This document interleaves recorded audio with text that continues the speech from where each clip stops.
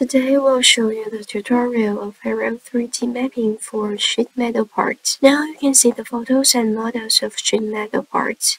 After opening iReal 3D mapping, choose Open Project with Flow and click the template file. Create and name a new project directory. It will automatically save the process data and result models and can be reloaded at any time. Click the mesh data in the flowchart.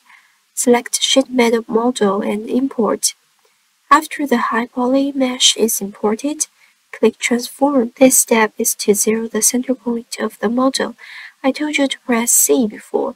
In fact, you can also click this icon. On the left is the View bar. You can change the model view by clicking those different icons. The adjustment of the model view doesn't affect the original position of the model.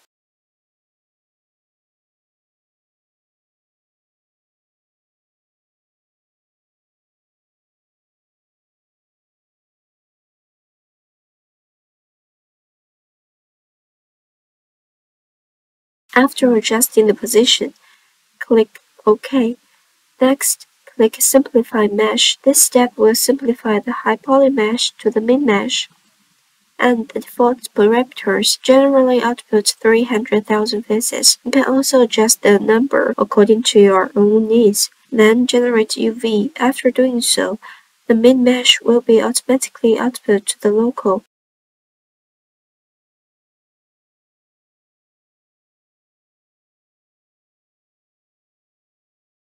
In the next node, you can see the min mesh node. Click the local position to view the data. Then, click Transform UV. We pass the UV of the min mesh to the high poly mesh. The high poly mesh will also be automatically output to the local. You can also check it in the next node.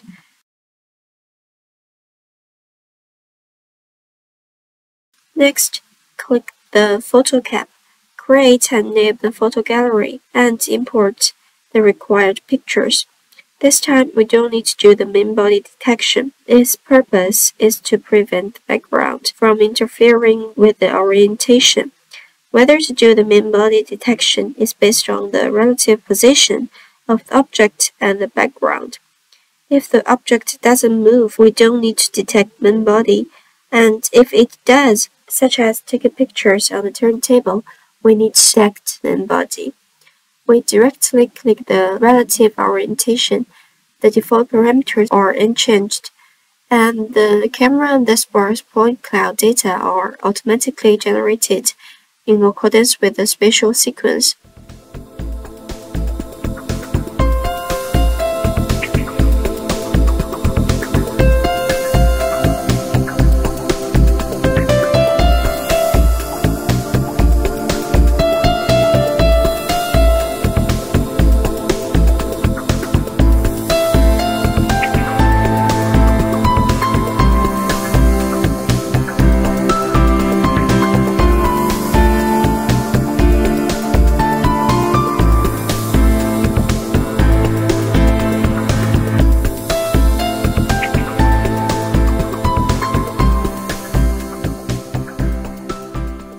Click Absolute Orientation to match the model to the photo position.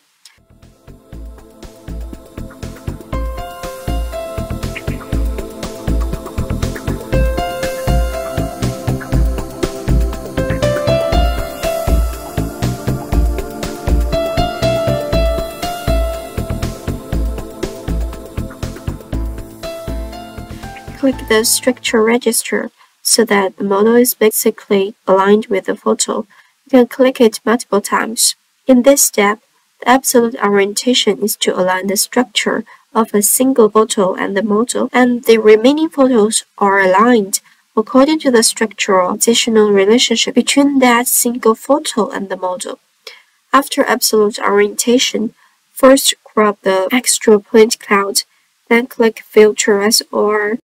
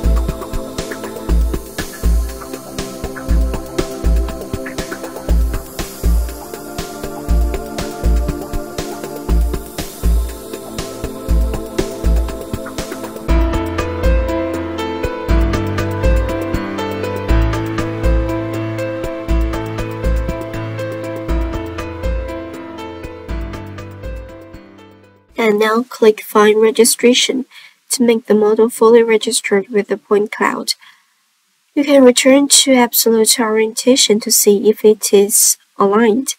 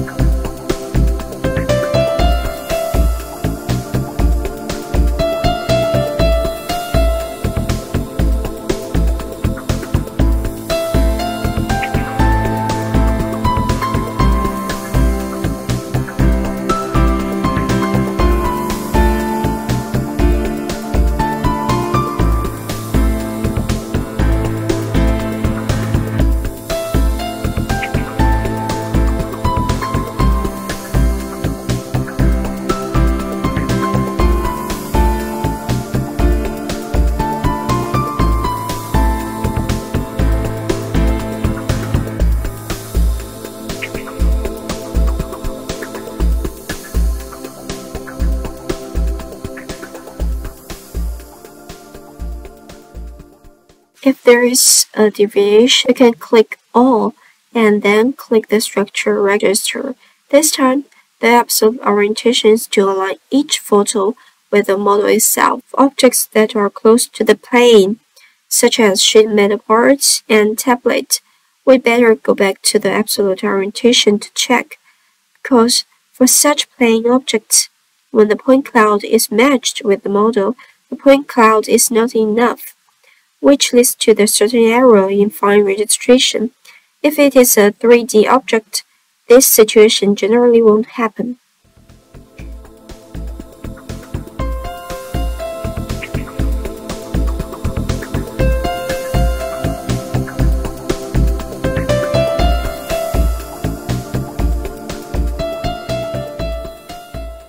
After checking the result, we need to save the registered photo file. Click the texturing mesh, select the photo gallery for mapping. Check distortion and flare textures after automatic mapping. If there are, you need to manually edit the scene. If not, you can uniform the texture and save.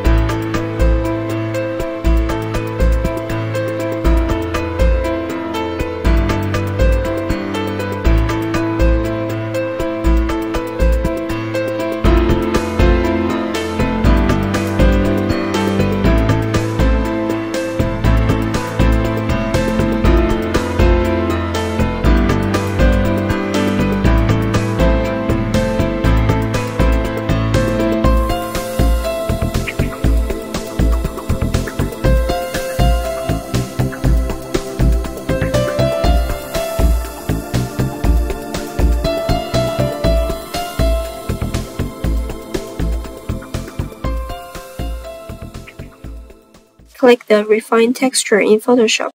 Select the clone stamp to refine the texture and remember to unchoose the Align.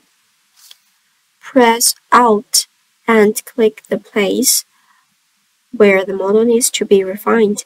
Save the image and return to the iReal 3D mapping. Press Shift to reload the texture. You can see the result. After finishing, you can uniform the color and save the texture. But if you think the texture is good enough, you can skip this whole step.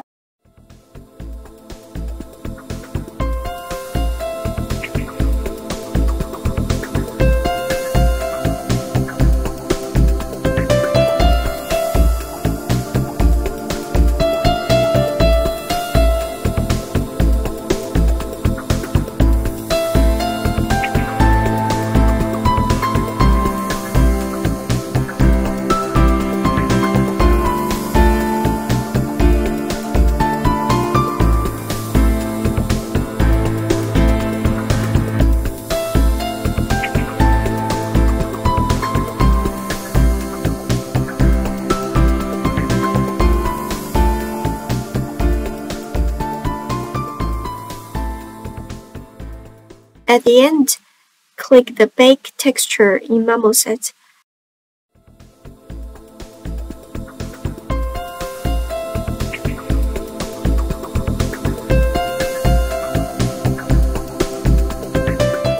After baking, the min mesh and high poly mesh will be automatically output and saved to the project directory. This is the high poly mesh.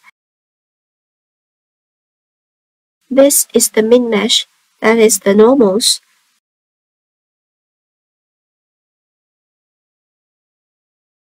By the way, remember to set plugin path and set up Marmoset for the first time.